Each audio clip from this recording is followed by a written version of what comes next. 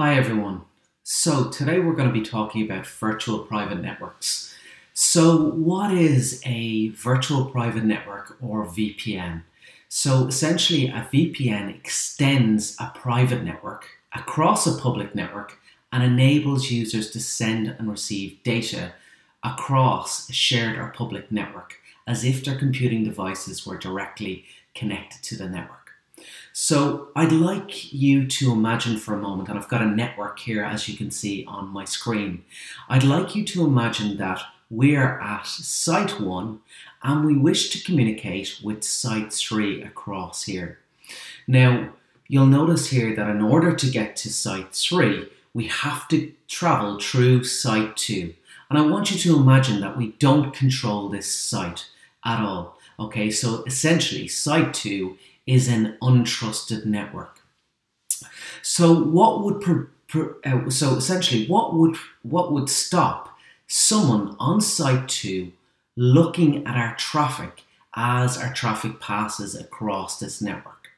Okay, well essentially nothing. They could have a packet sniffer, they could be watching the traffic as it goes through router 2 and onwards onto router 3.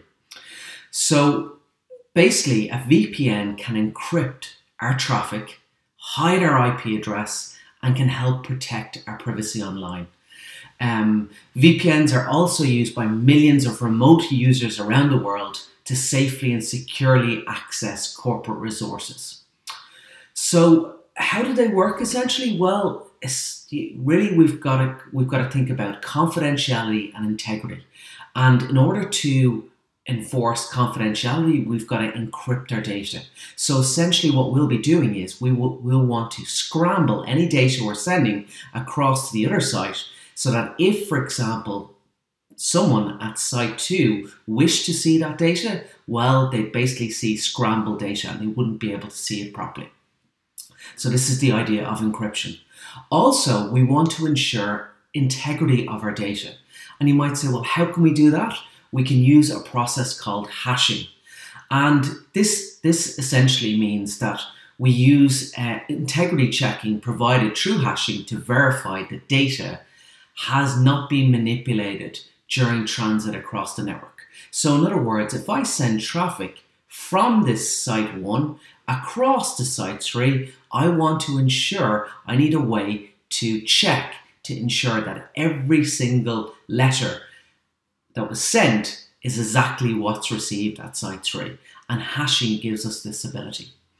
Another important benefit of VPN use is authentication. So for example, if I'm sending information from R1 to R3, R3 really needs to know that indeed it was R1 that sent the traffic. And what we'll do is we'll establish what's called a peers. So basically R1 and R3 will become two peers and they'll create what's called a tunnel between them. So there's actually no connection here. As you can see, there's no actual physical connection between R1 and R3. We're actually going over this essentially public network because we don't, as we mentioned at the start, we don't own this network. So what we'll be wanting to do is we want to authenticate the peer. So at R3, it will want to authenticate R1 to say, this indeed was the person that sent basically this traffic. And there's a couple of different ways we could do that. We'll see that we could do it through what's called pre-shared keys in a way that I can set a password here and I can set the same password here and we can check.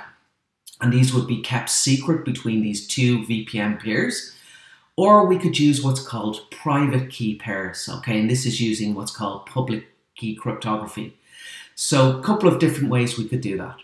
So what we're going to be doing in this exercise, guys, is the whole idea of this exercise is to create a site-to-site VPN between site 1 and site 3. And how we're going to do this is we're going to use what's called Ipsec.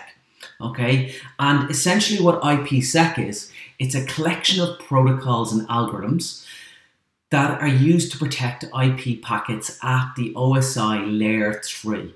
Okay, and this is where it got the name Ipsec. Okay, it stands for IP Protocol Security, and it's used for basically site-to-site VPNs, and it's also used for remote access VPNs. Today, we're just going to be concentrating on site-to-site VPNs, and as you can see down the bottom here, I've got a number of steps that we'll use to actually configure and verify that we can create this site-to-site VPN.